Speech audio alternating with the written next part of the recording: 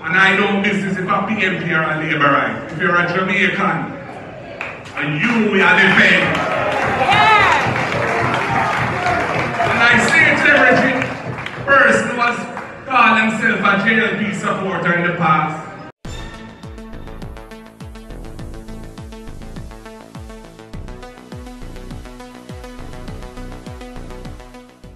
bless up my people. Welcome back to the channel. Welcome back to a brand new video, my people. And in this one, Mark Golding, who is the president of the People's National Party and the member of parliament for South St. Andrew, come out last night, my people, in the South St. Andrew area at a conference. And my people, he spoke up.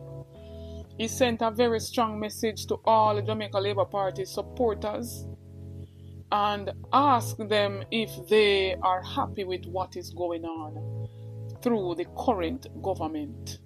He outlined some of the achievements of the People's National Party, and he also states some of what they will do if and when the People's National Party forms the next government.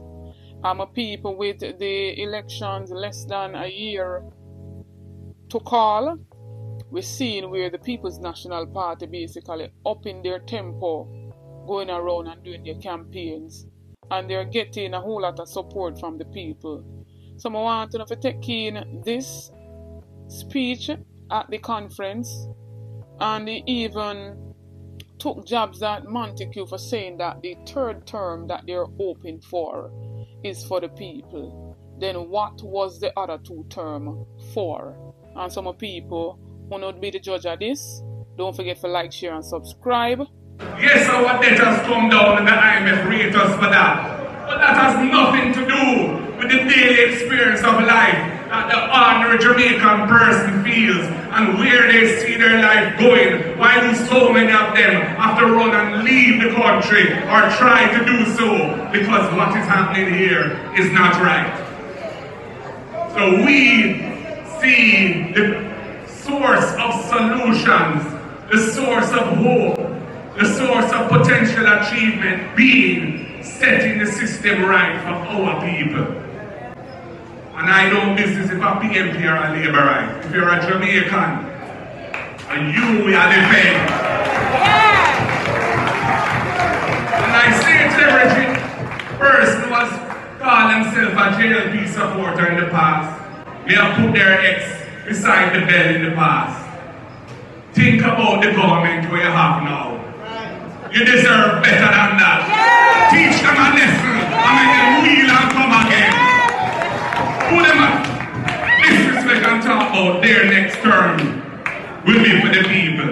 The people don't say what they really are dealing with already and what them charge for already. And the people want to get them out. We want to focus on the real issues. We want to make sure the Jamaican feels that they can make their life here and their people and their grandpeople will be better off. We want to ensure that any child that wants to attend school, if she's the daughter of a Rasta and she have locks, the school can't tell her she can't come to school. Anything can go up in the 21st century. And when the matter go to court, the Andrew who won this government fight the little picnic and her parents as hard as they could, tooth and nail, at the Supreme Court and the Court of Appeal to try and stop her from going to school. And if the Court of Appeal, under the former president of the Court of Appeal, who just retired, who handed down judgment in her favor. But the system must never allow that to happen again. Yes. We have a situation in our country where our people feel excluded from the beauty of the land. The General Secretary and others tonight have pointed out the key issues really facing Jamaican people. I come to this position not because I want power.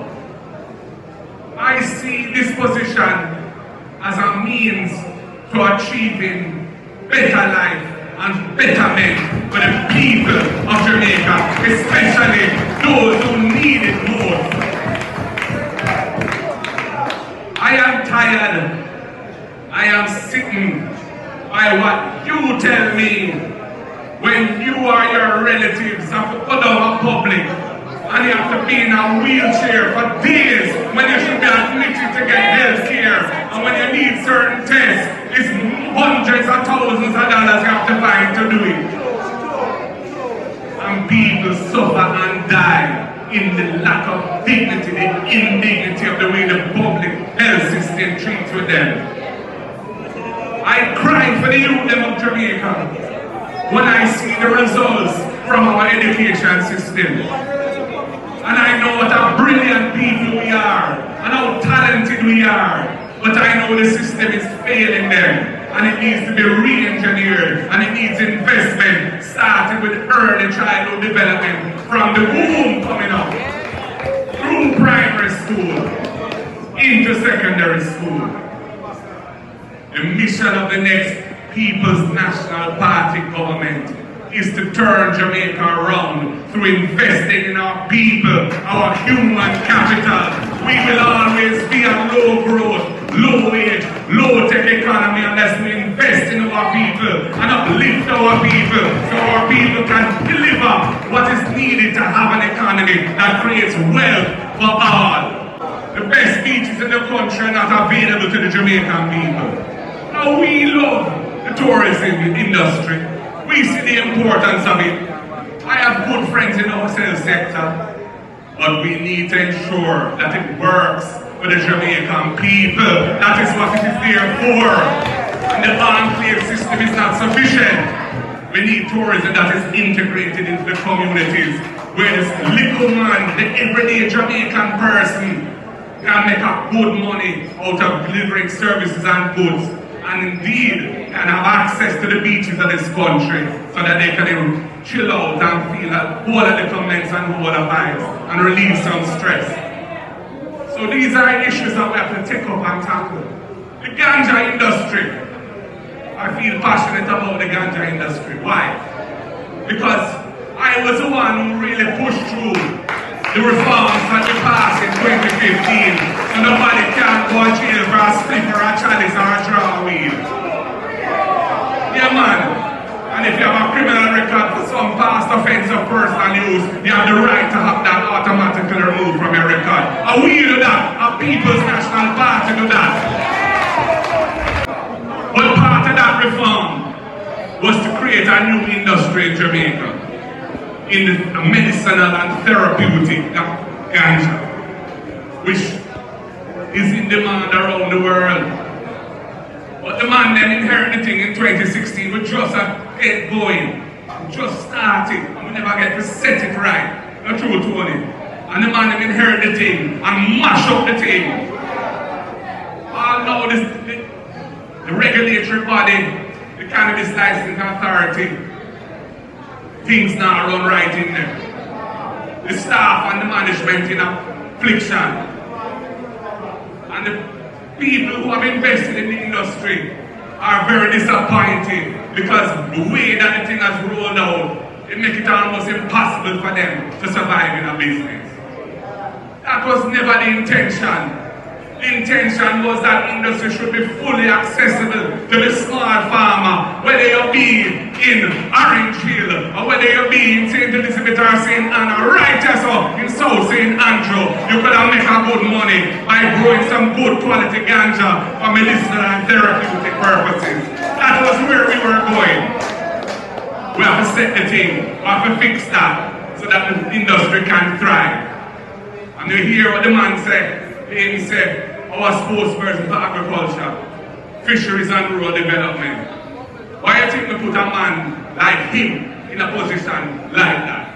The man full of ideas, the man full of energy, the man full of commitment, and I know he will take agriculture, fisheries and rural development to a different level, a level that Norman Manley always intended it to have in the economy of this country, and that has never been achieved thus far. We intend to deal with that because our economy coming like a stool that don't have enough legs to stand on.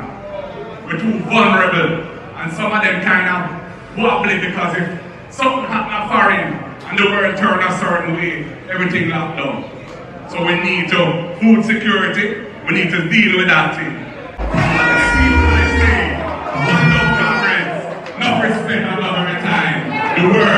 The word is love.